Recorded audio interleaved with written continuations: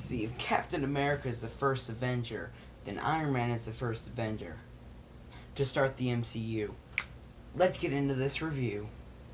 Hello everybody and welcome to this series, I guess, where I will be reviewing every Marvel movie. I'm not going to say up till Infinity War, because this is probably going to go till Avengers 4. So, every movie, every Marvel movie up till Avengers 4. I better start now, because knowing me, with all the stuff I'm going to be doing this summer, I'm not going to have time to watch these movies.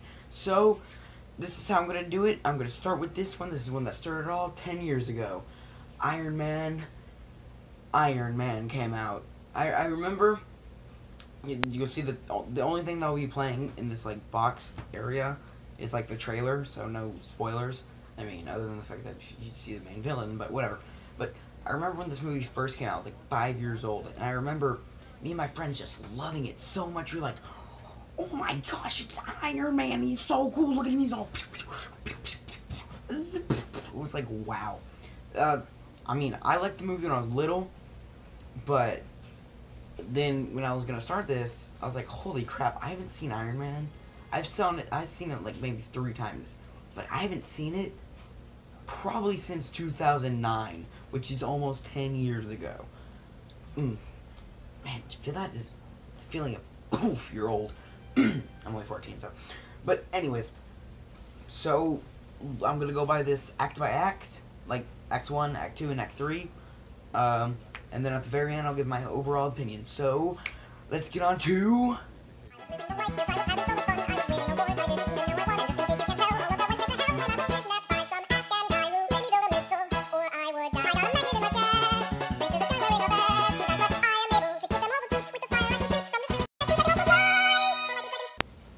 Now, most of the time with movies like this, especially superhero movies, it's Act 1 and Act 3 are the best. Or Act 1 and Act 3 are the best.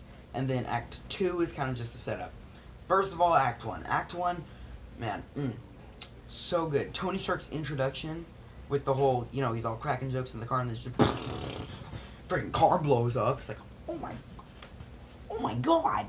But, what the heck? Yeah, it just really starts off, it's a really good start to a movie. It just gets, it's like it gets into what's happening and not into what's happening. It, you know, jumps in, okay, he's been captured, and then it goes a whole 36 hours later, so we learn a bit more about the character. This is kind of slow, but yet again, fast-paced at the same time. You're going to be hearing that from a lot of these Iron Man movies. It's like, it's slow, but it's fast at the same time. You know what I mean? No, you don't. But the introduction of Tony Stark, it's great. It's so funny seeing him in Infinity War, and then seeing him here, and it's just almost 2 different people. But anyways, so then, you know, we go through, and then back to, I call this, it's kind of Act 1.5, where, you know, he makes the suit, the one dude dies, that's upsetting. I really like the whole scene of him getting the suit on, yeah, there's nothing really else to say about Act 1, except it was a perfect introduction for a new, big, yay character. Now on to... But after some improvements using robotic tools, I was able to make the suit way more cool. Act 2 of Iron Man. I will say it's one of the better Act 2s than other Marvel movies. Not most, but other. It's mainly being an origin story.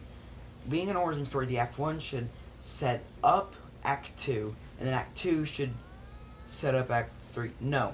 Act 2 shouldn't set up the next act, rather than set up the rest of this hero's life. You know what I mean? Like, the Act 1 was him getting the suit, but then Act 2 is him showing him build the new suit and get used to the suit, and, you know, all the flying and stuff. So, like, with origin stories, Act 2 should never be... Act 1 is to set up Act 2, but Act 2 should never be to set up Act 3. Act 2 should always be to set up the rest of this new hero's life. That's why Act 2s like this only really work with superhero movies. You can't say something like that about the Titanic or whatever. But you can about... You should be able to about most superhero movies, and you'll be hearing this a lot from me more recently. Mostly it's in the form of a montage or something, but I really like how they did this one. The movie could have been... I feel like with a lot of these early Marvel movies, I feel like they kind of dragged it on. Like, they could have shortened this movie down way much. Just knock more of Act 2 out, make it more of a montage. But I liked it. I really liked how they handled it. It was fine. On to... Then I got rebellious, Obadiah Stane got jealous, and he stole my heart in a completely non-gay way. In a completely non-gay way. And so I killed... Act 3. Act 3 is always a big boom, wow, there's the villain, boom, wow, here's what he's doing, boom, wow, action. And for a 2008 movie, holy crap, did this look good. Like, yeah, it's not gonna look as good as freaking Infinity War, but it's still, it looks great for a 2008 movie. The action scenes are great. It's fast but slow. I keep saying stuff like that, but it is. It's like, the villain. Okay, I'll get into that in a second. So Act 3, not really much to say about it. It's just, it doesn't really come and go. But when he froze him up, I thought that was gonna be it. But then when he came back, I was shocked. I was like, whoa, he's back. He's not supposed to be back. I thought he was dead. But anyways, let's get on to...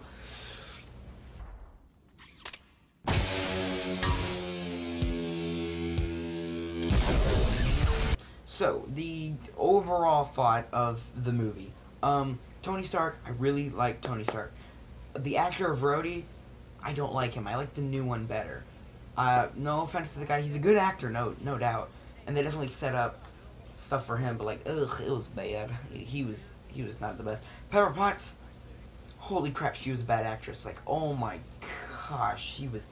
The scene in Act 3 when she's on the phone with him, it's like, Tony, there's a guy. Like, you don't sound scared. You sound like, hey, by the way, there's this, huge killer robot dude in the building. Nothing you need to be worried about. That's what she sounds like, and that's not good. You don't want to sound like that. You want to sound like, holy frick, dude, this kid's about to kill me with this giant freaking robot suit. You don't want to be like, yeah, he's about to kill me, maybe. I don't know. I did, in like any scenes with Pepper Potts, a lot of people say that they like the chemistry between, that's a funny word, between her and Tony in this movie, and I'm over here like, no, they suck. Thank goodness Pepper Potts wasn't in very many more.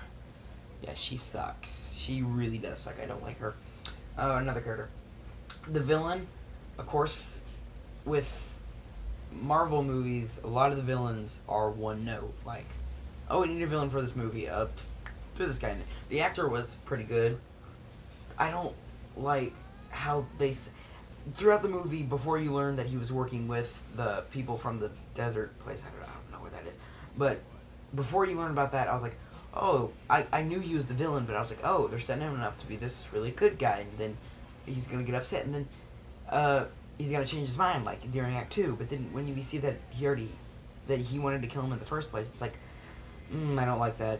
Way too one note. I don't like that. So, in conclusion, this wasn't a full-blown review. I mean, it kind of was. But Iron Man, I give it a 6 out of 10. Would watch if there was nothing on. Hope you guys all enjoyed. And next time, we're doing The Incredible Hulk. See y'all then. See y'all then. Video over. Thanks for watching. Bye. See you over. Video over.